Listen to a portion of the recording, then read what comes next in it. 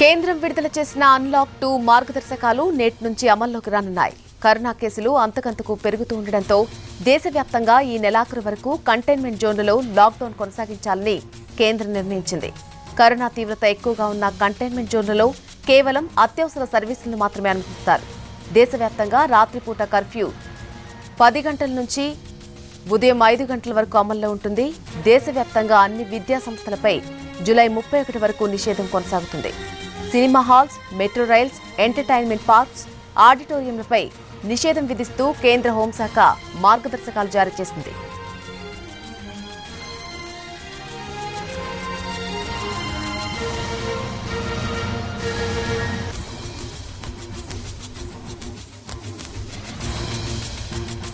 కేంద్రం విడుదల చేసిన అన్లాక్ 2 మార్గదర్శకాలు నేటి నుంచి అమల్లోకి రానున్నాయి.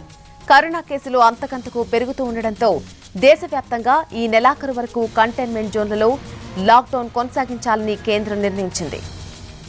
కరోనా తీవ్రత ఎక్కువగా ఉన్న కంటైన్మెంట్ జోన్లలో కేవలం అత్యవసర సర్వీసులను మాత్రమే అనుమతిస్తారు.